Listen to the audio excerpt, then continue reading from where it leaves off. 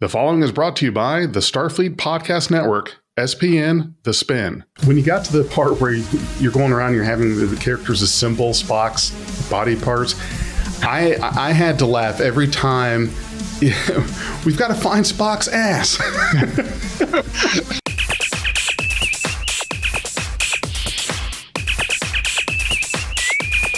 Red alert. Hello, I'm BigJ with Beyond Trek Podcast. I am here with Randy Parker, who approached me online about a fan film that he and his brother did back in 1988 when fan films were, it's like the pioneering days when you were using a VHS camcorder. You had to do your own sound effects. There was not a lot of fancy to go behind it, but it was something that looked like you had a lot of fun doing. And I watched it a little bit ago. And I've got to tell you, before I forget it, the thing that I think was probably one of the two funny things. One, using some of the music from the soundtrack, The Living Daylights, the James Bond movie, that threw me for a loop. And you'll have to tell us about Spock's ass. But before we get there, tell us a little bit more about yourself. Okay. Well, I am a lifelong Star Trek fan. My brother, who's 2 years younger, is not as much. We did watch it together in the original series and first run syndication when we were, in grade school. And I went on to, as I said, sort of lifelong fandom. So we watched the animated series, was probably first run when we were kids. And then I eventually got into the Next Generation after a little false start with a shaky beginning there. Mm-hmm. And then all the Rick Berman era shows, except for Enterprise. That's the one I just could never get into after trying for a season. And then all the modern era shows, all the movies. I've never actually been to a full-blown convention. I've been to some Comic-Con type events where I've seen some of the cast. But as well as being a fan of, basically everything Star Trek, I've also dabbled on and off over the years as a writer and content creator. I did have a tech career, which is how I made my living for most of my life. But on the side, I've been involved in audio drama. I've been involved in some video. And so Star Trek has bled into that. I've done, in addition to the film we're going to talk about, I've got a couple other things I've done or would like to do. And also a Star Wars fan, so also some Star Wars fan fiction a little bit as well. But Star Trek is my number one franchise, the thing that's sort of closest to my heart. Can you show us the Most Dangerous Game poster that you've got there behind you? That's a Star Wars fan production. Yeah, so basically there's a classic movie called The Most Dangerous Game that's in the public domain that's been it's been remade a bunch of times, and because it's public domain, anybody can do it. So I had actually done a straight up audio drama of it in the mid to late 90s. And then a few years ago, I had founded a short-lived audio drama troupe when I was living in Sacramento called Seriously Strange Audio Theater. And so I took that script, I went back to my sort of script for the adaptation, audio drama adaptation of Most Dangerous Game. And I grafted it all like Star Wars mythology and weapons and ships and species. And we turned it into a Star Wars fan production audio drama. So that's not what we're really here to talk about today, but that's what you're saying behind me. Isn't that a conflict of interest like Star Trek and Star Wars? No. No. and that's available. Well, at the end, I'll tell you, you can ask me where everything's available, and then I can do my plugs then. Yeah. So you're really close to getting your Star Trek badge for I've seen every episode of series and movies. I'll have to tell you, with Enterprise, I get what you're saying. That the first season is kind of rough. The second season isn't all that much better. But if you can get through the first two seasons, season 3 is good. In my opinion, season 4 is really good. I think just about everyone has that opinion. But yeah, you're about a season away from it getting good, which is you know what it was. It's when by the time Voyager ended, and I became a huge fan of Voyager as it went on, The last thing I wanted was kind of a prequel retread. Oh, that's not what was my appetite was for, because this was for me first run at that time, you know. So I had Voyager concluded, they were coming on with Enterprise, and whatever reason, I am a big fan of blanking on Jonathan Archer, the actor. Oh my God! It's from Quantum Leap. Yes, yes, and from Men of a Certain Age or something along those lines. My brain has been completely not working. Like I can feel the synapses trying to fire, but it's Scott Bakula.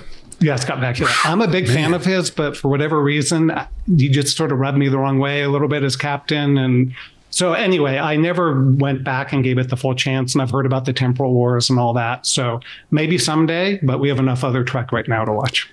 Right. You're right. I was really excited when he was cast because that's the first thing everyone said is, oh, wow, the guy from Quantum Leap. But then seeing his portrayal as the captain, it just kind of... It didn't quite work, I don't think. I wasn't a huge fan of his portrayal. And you were talking about Voyager. The thing that I liked about all the Star Trek series, TOS, TNG, Deep Space Nine, Voyager, they were characters that you cared about, characters that you liked. On Enterprise, it's tough to say who that was. I think Phlox, for sure. I didn't mind Trip or Archer, okay. T'Pol, okay. But see, that's the thing is it's just kind of, it's kind of this even plane of just okay, as opposed to the other series. But I want to talk about your fan film before we get too far away from it. We could geek out on other Star Trek. Oh God, we could be here all night if you let us. That's how it is with Star Trek fans. So I see behind you, you've got the cast of your film: Robin, Kirk, McCoy. That's actually Spock. Oh, that is Spock. Okay. For some reason, the McCoy is now in pieces, and the Spock is together. But that was, it was a long time ago, 1988. So these have been in storage and been moved through several houses, and so. Now I see Riddler and Joker. What's the one next to the Joker? My brother and I rewatched the movie together to kind of jog our memories, and I was saying, it looks like a Gorn, but that is not a Gorn. Because I have the reissues of these that came out in like the 2000s or whatever, and there was a Gorn. So I looked it up because I was pretty sure in the back of my mind, this is actually this lizard villain from Marvel. And Marvel and Mego which made all these DC and Star Trek action figures, they did just a dabbling of Marvel, and they did do two villains, the Green Goblin and this lizard guy. So that's what that was. He's actually from Marvel. Oh, okay. Okay. All right. Is when I saw him, I didn't recognize the character. So if he didn't have a tail, he could pass as a Gorn, at least a TOS Gorn. Yeah, exactly. TOS Gorn. Yeah. Rip the tail right off.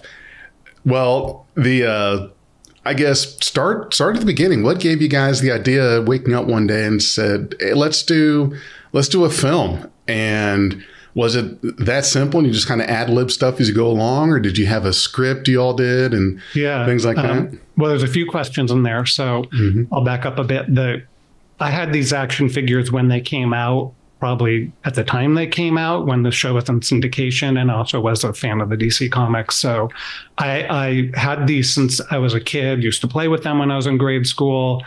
And I had the set. There was a bridge set. Unfortunately, we didn't have it by the time we made this movie, but I had the bridge set with the little twirly transporter. I don't know if you've ever seen that. Yep. And in the sort of mid to late 80s, camcorders were not common yet, but we had this eccentric cleaning man who had a camcorder and kind of lent it to us. So I think we could learn how to use it and teach him. He was an immigrant. And so the summer before we made this, we kind of experimented with the camcorder and made this little kind of music video with some stop motion animation. And then it was winter break of my junior year in college and my brother's freshman year in college. And whatever reason, we still had the camcorder and we wanted to do some sort of creative project. And so whatever lightning struck in our brains that, let's do something with the action figures. And of course, I was a huge Star Trek fan still. And so we decided to do this story. And so the exact genesis of like when that light bulb went off, I don't really remember. But that's kind of how it came to be. It took us about a week to film, and I could certainly now go like much more into the technology and its limitations and, sort of the making of, but I'll pause for a second in case you have a follow-up question.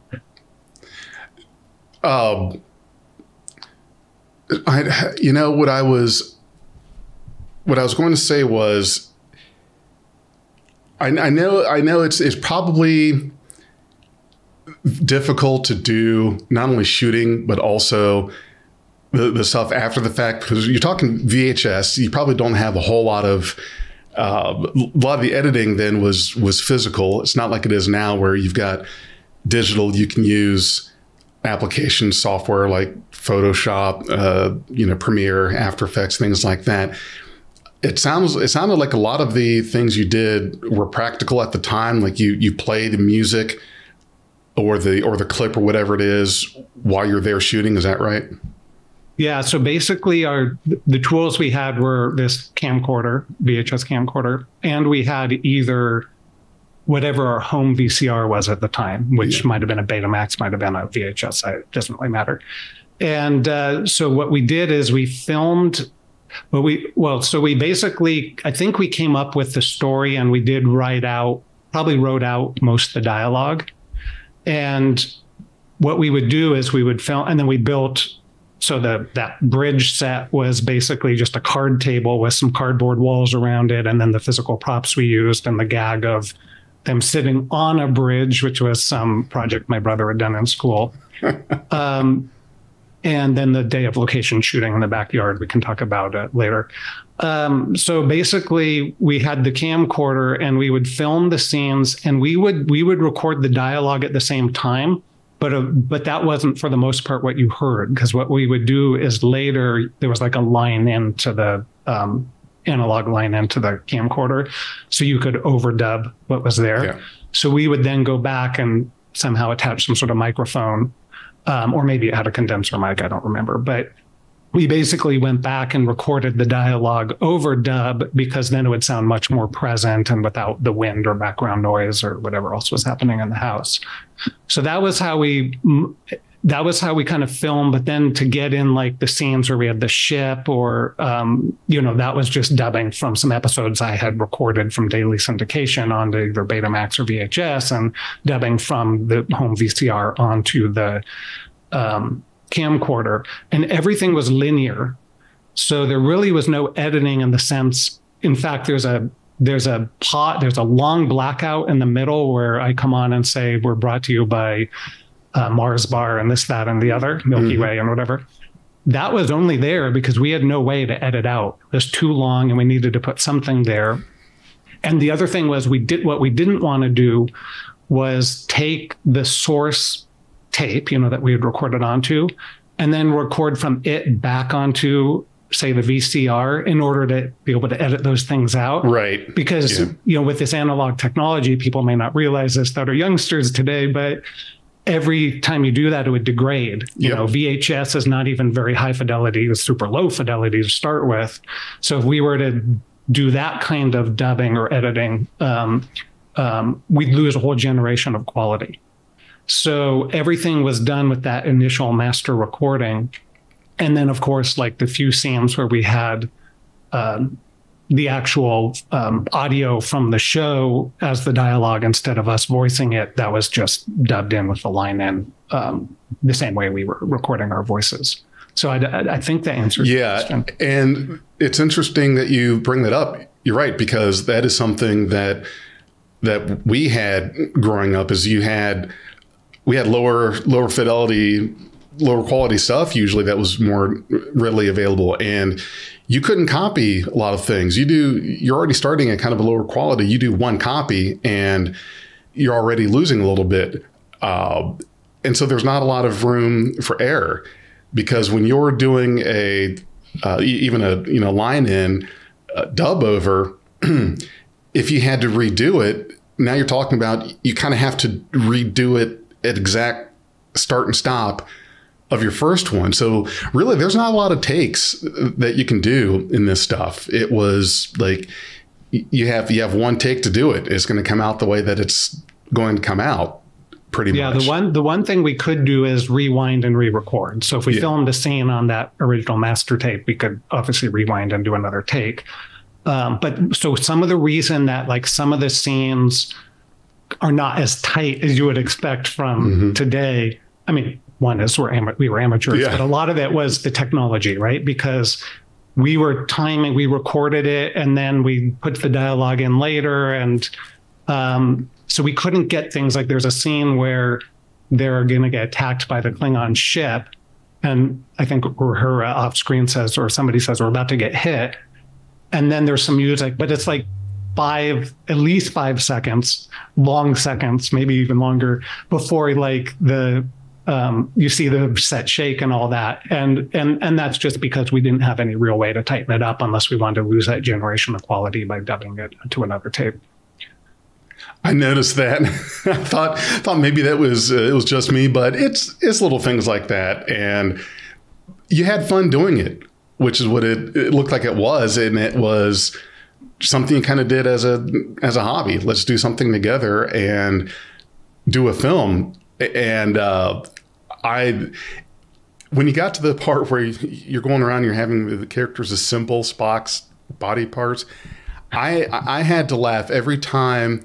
We've got to find Spock's ass. Well, this was deliberately a comedy. So some of the comedy comes from deliberately our premise, and some comes from the campiness of our acting, because neither of us are actors. Right. My brother did most of the voices. I mean, in fact, when I later went into audio drama, I tried to stay off mic as much as possible and not do any of the acting. I was more the writer, producer, director, because that's not my strength. But and so I wasn't even trying to do a Kirk impression, for example. And so as one of the odd things, well, to finish that thought before I get to the odd thing, but so some of the humor is obviously just from the crudeness of the technology, from the campiness of the acting, from the deliberate humor. So it's all a kind of mix of deliberate and maybe non-deliberate humor. But watching it again, or every time I see it, one of the things like I question that we did is, we did try to dub in some dialogue actuality from the real series where we could, but then we're cutting back and forth between that and us doing the voices and expecting people just to buy that, right? That is Shatner Kirk and then me, lame Kirk. So I'm sure that's jarring. And, maybe if I had to go back and do it over again, maybe we would have just done all the voices ourselves. And some of the dialogue we picked doesn't exactly fit. Like at the end, it's dialogue from where they're on the bridge and there's the banter, is dialogue from an episode where Spock had gone blind and then gets his vision back. And we were trying to make it fit him dying and coming to, which didn't, if you pay close attention, doesn't 100% match, but it kind of matched the vibe. And it was such a great banter scene between them. We decided we had it on our Betamax recording and decided to incorporate it. It was a good pick for that. When I was hearing it, I said, I know this episode. I can see it in my head. I couldn't think of the episode title right off the top of my head, but yes, I definitely remember that scene and the one you picked. What was your favorite moment in doing this film? Well, as far as the making of it, it was for sure the sort of, as I mentioned earlier, the kind of location shoot in the backyard. So, because I think that it's fun to see them in these action figures in the real environment. On location in the backyard. Yeah. And we had enough variety in our backyard to, have some visual appeal of what we're, the Joker's formidable tower, the King barbecue pit smokestack or something, and the dense jungle of the Lizard Man. that day, I don't know that I don't know if we had a real deadline on this, but I think maybe my brother was going to be going back to school. I had a longer break because we were trying to get this done in about a week. It took us probably 6 or 7 days to do. And so that day was kind of our day to shoot in the backyard. And I don't think we could, for whatever reason, couldn't spill over to the next day. And we were running out of light at the end. And so we're fighting time, like all the things that happen on real production. And that scene at the end where there's the Riddler and there's the sort of chase scene, quote unquote, with the Star Wars hovercraft, which I actually have sitting here, and the Fisher-Price bus. So that was like right when we were losing light. And then that scene where they beam up, like they're sitting there, the three of them, and one of them's holding his ass, or they're all holding the body parts, I think, except for his ass. Then that scene, it was dark, but we just happened to have this patio light that was just above. So we turned it on, just stroke of luck that it happened to match the light or look enough like daylight that, we got away with that. So I'd say that was one. And I think the other was the transporter effect. So if you notice the way we filmed that, we had, and just as a footnote, there's one, I think it's that scene. It's either that scene or another scene where you can see the top of the border or the top of the set. Yeah. And I think that snafu, which is, or a flub, which is kind of funny, is because the way it was framed in the camera, you couldn't see it, but then somehow the way it plays back on a VCR, it was a little bit wider. Oh, okay. Yeah. So, but the way we did that transporter scene, of course, we had the little toilet paper tubes up above as the transporter.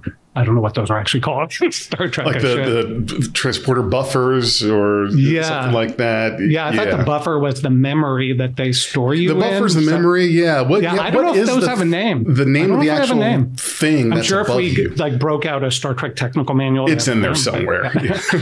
But so we had those, and then we had the little, I think, color paper circular cutouts for the pads you stand on. But then when we go to transport, we zoom in, so all you have is the black background behind. And then we use, I think we just did a blur in the camera, and then we reversed it on the other way. And that's why you don't see the top or the bottom, because we had to have just black for it to work. But that effect, I think, actually works. That's probably the one thing that looks pretty good in the film, is it does kind of look like you beam out or in. It does, yeah. You guys did good with that effect. When I was watching it, I was saying that to myself too, right before, is okay, how are they going to do this transporter effect? Because you hear it starting up, and the blur was a good idea. I thought there were going to be like some sprinkles coming in or something like that. But yeah, that was a good call to do that. So you didn't have a Batman figure. You had to go with Robin as the first officer. Didn't have one at the time. I don't think. I'm not sure if. Yeah, I'm not. I probably did. I probably had one, but not by the time when I was a kid. But not by the time we made this. And the other thing was Spock. For whatever reason, he must have broken. These Mego action figures had rubber bands inside that kind of held everything together. Oh yeah, those. Yes. Yeah.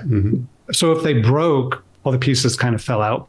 Yeah. So that was, I think, part of the genesis of the idea, was he was broken. And then at the end, when he's put back together with the jigsaw technique by Green Arrow, Oliver, and Dr. McCoy, he's wearing a Shazam costume. That's what that was. I knew that costume looked familiar. I wanted to say Shazam, and I said, no, that can't be. So I must have had a Shazam action figure, and we stuck the Spock head on it. Now, I think I know what it is. So you see Spock's back in uniform here. We must have had just one of the blue uniforms by that point, since Spock had broken.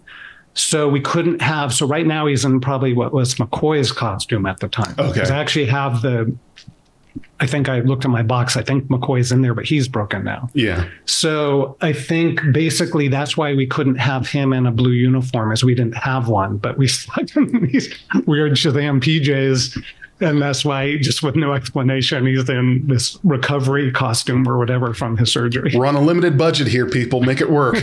It's what we had on hand. I mean, you couldn't go buy these action figures anymore at that point, unless maybe you went to a collectible store. And it was before they were reissued, by another company. Yeah, I remember those. I think I had some of those ones where they were held together by rubber bands.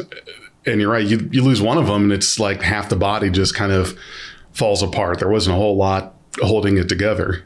Yeah, and other than the Klingon character, I didn't have any other villains. I think there were a few others they had issued at that time. Mm-hmm. Since then, as I said, in the 2000s, or maybe it's the 2010s, whenever it was, another company, I can't remember their name, reissued all those Mego ones. They made some slight tweaks.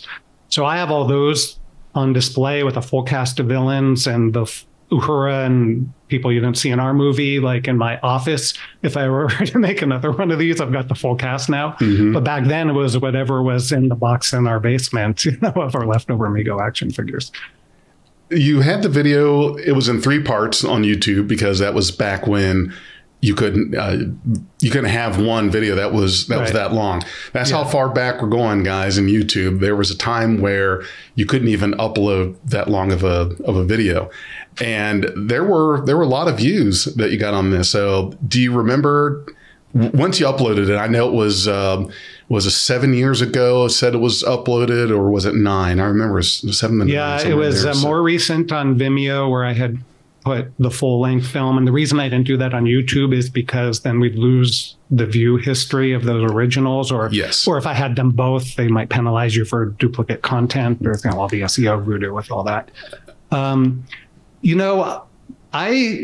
When I've looked, I have not been impressed by the number of views. Do you remember like how many maybe the first one had? Because it would be drop off on the second and third. First one had a 13.5 thousand. And then the second and third had about 1,500 each. Okay, I'll have to look at that again because I don't remember the number being nearly that high when I had last checked it. My brother and I rewatched it on Vimeo since it was all on one piece. So, even when I uploaded it, you were still a drop in the bucket on YouTube. And I think I probably posted it was before Facebook fan groups and all these a lot of places today you could plug in. Mm-hmm. So I'd probably found some discussion boards or something where I posted that it was up, and a few, whatever the kind of obvious ways you could promote at the time, but there weren't as many avenues as today. Although even today there's so much competition, who knows, if it'd be even harder to get attention. Yeah. So I think those views probably accumulated over time. It wasn't like when I put it up, we got any reaction I can remember, or it's not like there's even been a trickle. I've done other stuff since then in more recent years of publishing content on YouTube. It is hard to get views. It is hard to get comments. It is, it's you have to be like sort of a full-time social media manager to really try to get that stuff going. You do. It really is difficult because there are so many people doing these things. There are so many bloggers, so many podcasters, so many fan films. It's just, it's so, there's so much of it that you're right. It feels like it can be very daunting to try to get noticed. And I know a lot of people will say, well, they do something for the fun of it. Yeah, sure, I get that. But if you're going to do it, you'd like for people to see it. And you put the stuff out, and it's almost like you have to have a full-time job doing social media when it doesn't pay. So you have to have a full-time job to support the full-time job you've got to do to try to get, to get that stuff. And it's very tough. I can tell you that for sure, because there was a time where there was less content out there. There was less official Star Trek. There were less fan films going on. And if you hit that gap in content where there wasn't a whole lot of official Star Trek, you were getting some lightning in the bottle there. But now it's just it's like you just want to try to carve your own little wedge of stuff in there to do something that you hope people will see and like, because there's another way to do it. Like you've got to throw your hat in the ring and do that. Has anything like that kept you from wanting to do another one? Has that ever been a thought of, I want to do another fan film now, but there's just so much out there that it seems like, is it even worth the time? I'll answer that in two parts. Okay. So first, just follow up to what you were saying is, in addition to everything you were saying, there's also the vague algorithm you've got to deal with YouTube, because they really reward frequent publication of content. You have to be like constantly churning out for them to, and then get engagement on your videos. So, I was, more recently had published during the pandemic an improvised sketch comedy show where we would improvise sketch. We'd work out the idea ahead of time of what the premise was going to be, and we'd do kind of a brief rehearsal to, I'm going into too much detail, but basically it was an improvised sketch comedy show, and we'd put it up on YouTube we published it either every week or 2 weeks, and we did 3 seasons. And that was not enough. Like, we promoted every way we could. It was just hard to get eyeballs. So in that sense, we had a great time doing it. So it was fun. It was worth doing it just to do it, because it was all, actors, amateur actors who, are trying to become professional. And I had my director kind of writer, creative hat on, and producer hat. And I got into video editing. So it was all great fun for those things, but it didn't have that reward. It was called Sound Sketchy. I'll tell people how to find it later, but it didn't have that gratification of getting the audience engagement. Sure, some friends and what family or whatever might watch, but that is a bit of a frustration. As far as doing another fan film, what's stopping me now is I do have another one. It's not this type. It's actually a 40-minute or a 40-page script. Could get cut down, but it's a 40-page script that is a parody of the original series. And it's something, it got, the original version of it was a 10-minute audio comedy I had done in probably the late 90s with a radio drama troupe I was involved with at the time. And I later, about 5 years ago, expanded that out from a much shorter premise to more like a full episode that's a satire parody of the original series. And I know it could be done with the Neutral Zone Studio sets or the Warp 60, was it Warp 66? Warp 66. Mm-hmm. Yeah. So I know this could be done, but it would be such a big undertaking. Those sets, I'm in California, those sets are like very remote from me, assembling a team, figuring out the budget and the acting. And, the cast, I've watched a wide variety of fan films. And if I did this, I kind of want to do it right on the higher end of the production quality and the acting. So it would not be any casual undertaking, especially since it's not those sets are not local to me. So I do have that project that's still kind of on my bucket list, that at some point when I have the life bandwidth, I may want to undertake. That's live action, in case that wasn't clear. So I would like to make another one and make a more proper modern era fan film. So I wouldn't, what's stopping me isn't necessarily I think that one could draw an audience, but that's not what's stopping me, is the challenge of getting an audience. It's more the ambition of the project. You're right. And that's, hopefully that turns out that works out, because you're right. Being in California, now I only know of Warp 66, Neutral Zone Studios, Ticonderoga, but that's more of like a museum set tour kind of thing. I don't believe there's. I don't think they film there anymore. Right. I don't believe there's any filming there anymore. And then you've got folks that have like their personal studios that they make. There's a gentleman who I'm sure whose name you've seen in the fan films, Frank Parker Jr. He's got a real nice setup that he has in his mother-in-law's garage. Looks spectacular. So you've got these people that have like the big studios in the set. So they're out there. But you're right. It's a matter of just the logistics of getting people together, getting schedules aligned, because it's more of it's something you do on your free time. So it's not like there's a lot of, hey, I can do it on the weekend or this weekend. There's this one day this month I'm available, and that has to be a real pain in the butt to do that, because I would love to do a fan film and be on one of the studios, but I know that because there's one that I'm working on writing and want to do, but it's going to be more of a sit in front of the camera with a green screen behind you, which is what's done a lot of the times. They do what's called comm boxes. It's when you do your thing, you do your talking, and you get put on like a communication box that's like edited in there, or swapping back and forth. So there's a lot of ways to do it, but that does sound pretty ambitious anytime you want to do an actual on location kind of thing. So hopefully that comes to fruition for you. Yeah, I think what's super exciting about fan films these days, well, of course, there's so many different ways to do them. And I had watched you and Jonathan Lane and Josh Irwin. Josh, and I forget the fourth guy's name. Cheeto from Nerd he's only, so I watched your 2023 fan film and review, because I used to follow these pretty closely, especially back in the era of like Star Trek Continues and Phase 2 and Farragut and all that.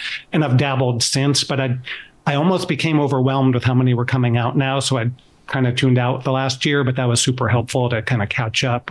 That's on YouTube. On this channel, and I think on others, right?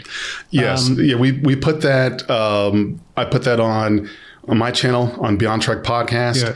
It's also on a channel called No Budget Productions.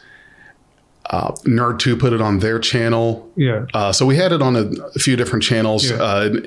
Josh put it on the Avalon Universe channel. So we put that on several YouTube channels of ours. And of course, in the different Facebook groups. And so, it's trying to get it out there so that people can see these things. And it must have worked because you saw it. Yeah. So to continue my thought, so that was great because it gave me a bunch to watch that I had heard of but hadn't pursued. And one of them was the Zoom one that wasn't actually filmed in the pandemic, I guess. I guess he conceived it in the pandemic, but then still did it that way even afterwards.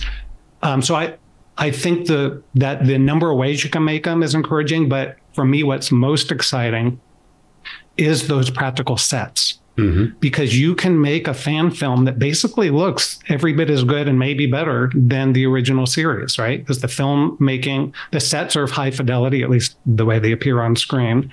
And the film technology has obviously improved a lot. And I don't know who does all these VFX, but a lot of these have pretty decent VFX. So you really can, as a fan filmmaker, compared to what we made with Miko action figures, make something that is very high quality. Getting the acting that matches is sometimes a challenge, and not everyone's trying to. A lot of people are just out there having fun. But that's what's exciting to me, is like that prospect that you can make something that looks like it's an actual episode.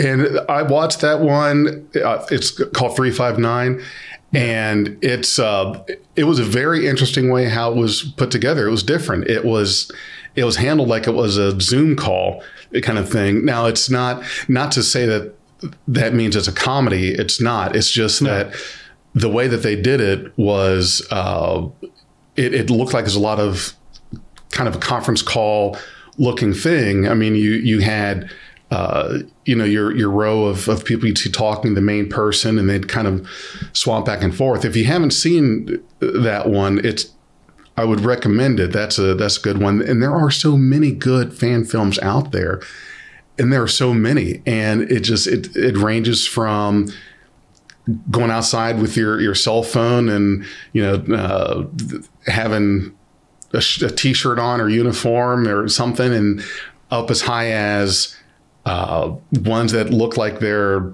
studio quality type films. And there's such a big range in there. And you come to realize that anybody can do these fan films now. It's not like it was where I guess a lot of people may have felt that, well, how would I even do this? I don't have a nice camera. I don't have, large rigs, actors, things like that. And folks, it's not that high tech. I mean, you can make it as small as you want it to be or as big as you want it to be. Wouldn't you agree? Yeah.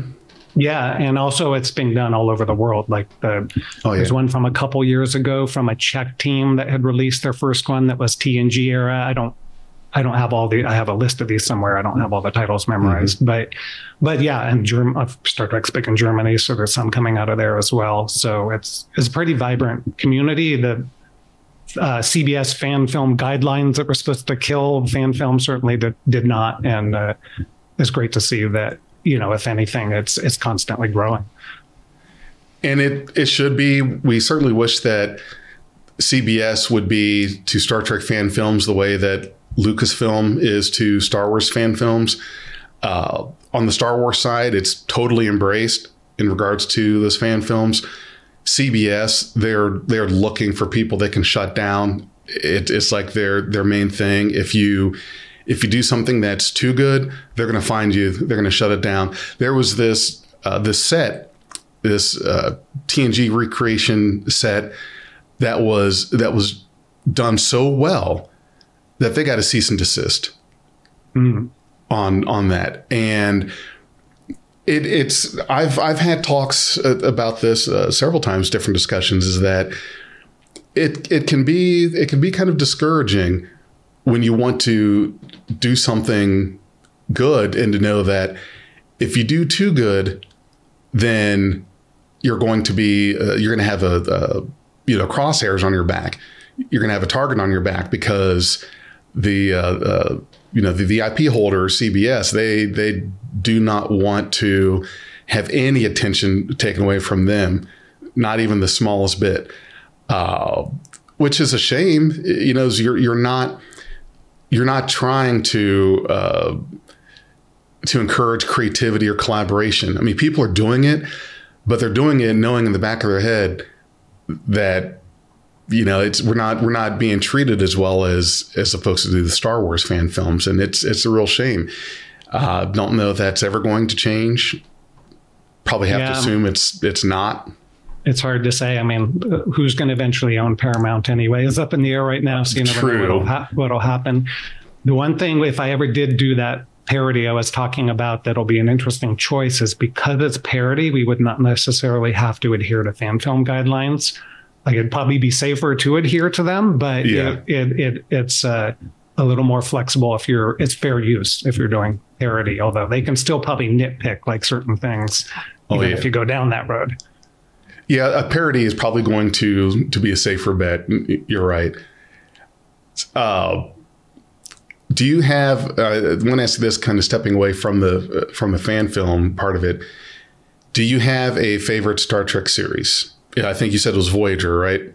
No, Voyager isn't the favorite. I just mentioned it as an example. Okay, what's the favorite? I mean, it is like asking who's your favorite child, but sure, yeah. So the way I usually give a complicated answer, I say in some ways I have to say TOS because it was my first. Grew up with that show and the movies, but I mean, I'd say that TNG, Next Generation, is also just about as close to my heart, and obviously was much longer. There's a lot more, at least as far as the show, there's a lot more content. And then with the story continuing even with Picard and hopefully eventually Legacy. But then sometimes I'll say, if you want to know what the best is Deep Space Nine, only in the sense of the deep roster of characters and the consistency of the show. I don't name it as my favorite, like in my heart. In my head, I could say you could argue it's the best, at least of the original era shows. The modern era shows would be a whole nother discussion. But so I usually will say TOS or TNG or say it's kind of a tie is how I usually answer that. DS9 would have to be the one for me. And for one of the reasons you mentioned is because it had such a deep roster of characters, and they were able to do something with everybody. And I think that was just amazing how there were so many parts in that series, so many characters and so many different arcs. And sure, I certainly like TNG. If we're going to talk about the, I guess what would we want to call that era? TOS, TNG. Berman, Rick Berman era. Sure, the Berman era, and now we're in what, the Kurtzman era, 24th century era. Yeah. So DS9 for me was the one going into this new Trek era. That's tough because I certainly like Picard. I like Strange New Worlds. I think Discovery is not bad. Tough first season.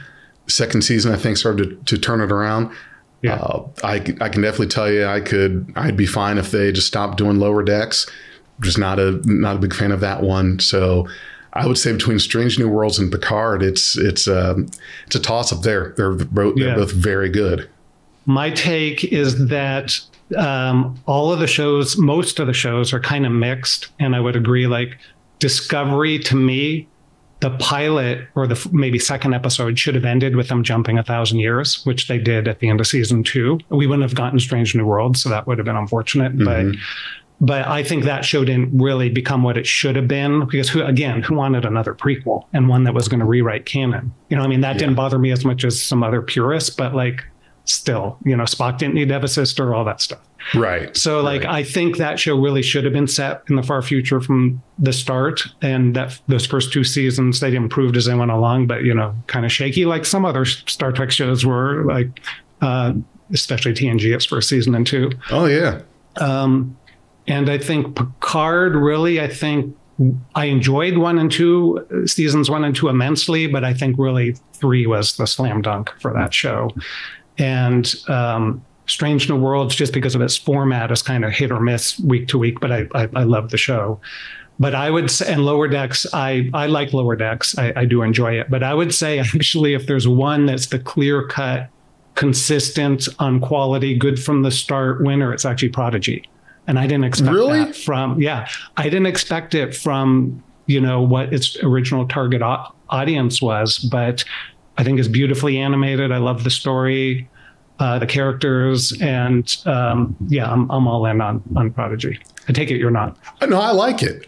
I like Prodigy. I'm just surprised that it ranks up there so high for you, as this would be pretty close to a favorite of the new Trek era.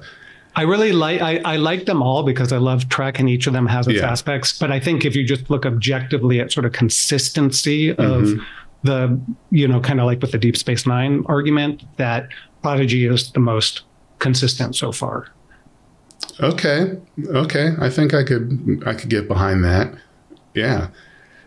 What other hobbies do you have besides Star Trek? I know we tend to think we live in the world of Star Trek, but I looked at your site. You do some blogging, some other tech writing, and things like that. And it looks like that's another thing you keep fairly busy with is the tech blogging. So how's that been going for you? So the blogging. So I actually retired from a software engineering career in 2018, and I had been in web development and then managing software engineers. And so I never really loved programming. I got good enough at it, but I still liked publishing content. So I learned WordPress, which I had not used really before.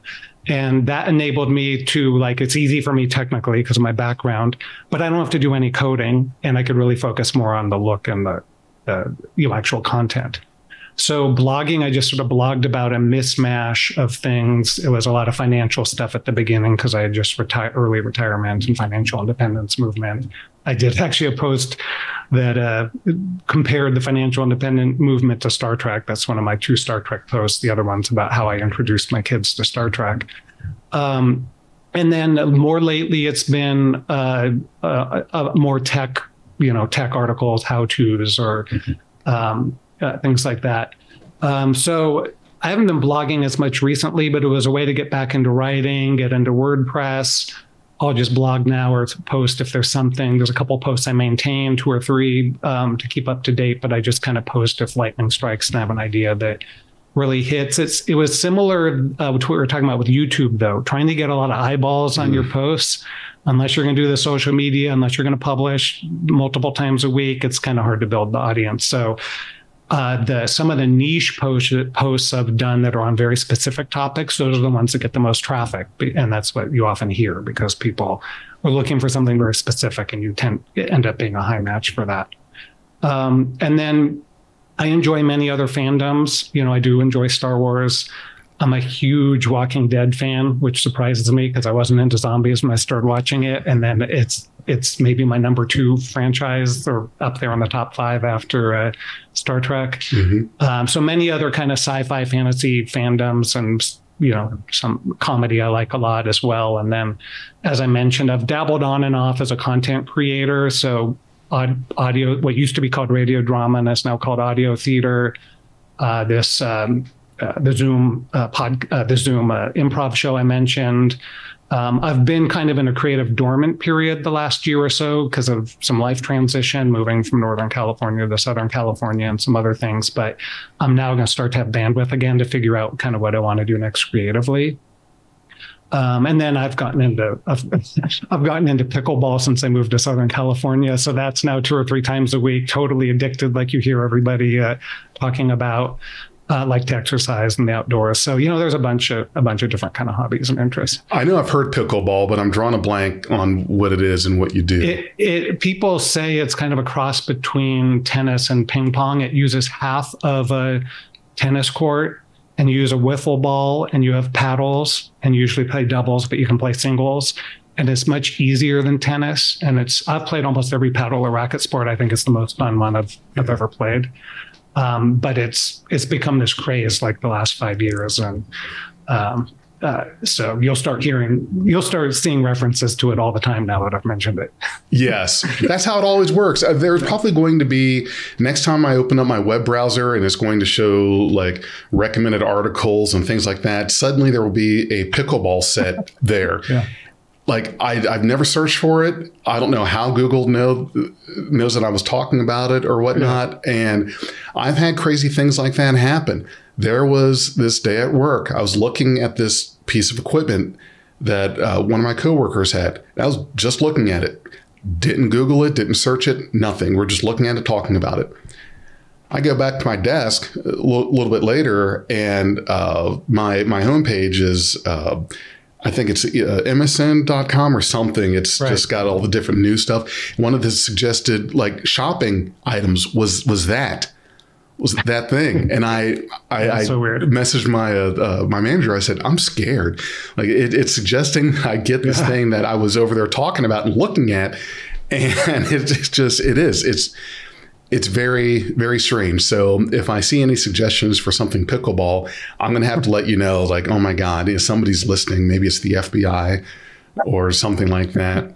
Or if somebody analyzes the transcript of this when it goes up and here's pickleball, who knows? True. Who knows how it gets Probably out there? Pickleball sales just skyrocketed. Yeah. A lot of people think Siri or Alexa are listening to us. I mean, when they shouldn't be. I don't know about that, but somehow it gets into their algorithm. Oh, I've had my Alexa just suddenly start talking. Oh yeah, my Alexa told me a Star Trek joke the other day. Once in a while that offers jokes, and I don't remember how it picked up the Star Trek context. Maybe I asked if someone was in. I think I asked like, was so and so in this show or whatever, and it must have been Star Trek. And that was when I decided for sure. I already was getting this impression from using Alexa more. But at that point, I knew for sure I like Alexa so much more than Siri. Way more personality. If Alexa's going to tell me a Star Trek joke, something's right. The other day, I was in bed and all the lights were off. And I'm just on the phone looking at Instagram, things like that. And out of nowhere, Alexa says, okay. And the bedroom light turns on. It's like, what the? How did that happen? Who did that? And I know that, nobody like knows the name of what I named the lights. It was just strange. Yeah. That's why I have Alexa enabled to turn on just the light in the room I'm in, but not my alarm or anything else. Yeah, she'll do some crazy stuff. So the name of your film is The Search for Spock's Body Parts. That's right. And you can look that up on YouTube. Anyone who wants to see this, I definitely recommend watching it. It's a nice, fun little film, The Search for Spock's Body Parts. And if I could I mention my domain, just because it has the pointers to everything else? Yeah, anything you want to mention. So if you want to learn anything more about anything I'm doing or I've done, it's all at emusements.com. So it's emusements.com. And that's just my personal, it was something else once upon a time, but now it's just my personal blog and website and portfolio. So it has links to some of the things I mentioned, the different audio drama shows I've been involved in, the Sound Sketchy, which was the YouTube improv show, my Star Trek blog posts. That Star Trek audio parody I did with what was called a troupe called Shoestring Radio Theater in San Francisco. That's actually on there also. If you go to the audio drama section, is called Captain's Log Accidental. And so if you want to hear a different Star Trek parody I did, you can listen to that one. And that's what I expanded into this script, which is now called Ahead Warp Factor 11, which is the one I may make as a fan film someday. I hope you do. That would definitely be awesome if you did that. So that's emusements.com. Right. And I'm going to have the link down below us when I do the videos. So emusements.com is where you can find Randy Parker, and we can find you on Facebook, of course, on social media. So there's a lot of good ways to find you and your work and whatnot. Randy, I really appreciate you taking the time out to sit with me. Was there anything else you wanted to mention, bring up, talk about before we wrap up? No, I think we pretty much covered it all. It was a lot of fun and a great discussion. I really enjoyed it. Yeah, well, I'm glad you did. I did as well. Thanks for finding me on Facebook. Thanks for watching the fan film year in review that we did, and certainly look forward to seeing if you do end up taking these other ideas, these film ideas you have, and turning them into fruition. So good luck to you. I hope it happens. And to our audience that are here listening and watching with us, live long and prosper. If you enjoyed this podcast, you can support us at patreon.com/BeyondTrek. We are Beyond Trek Podcast. Lower your inhibitions and surrender your years. We will add inspirational and hilarious Trek content to your day. Your attention will adapt to subscribe to us. Resistance is futile.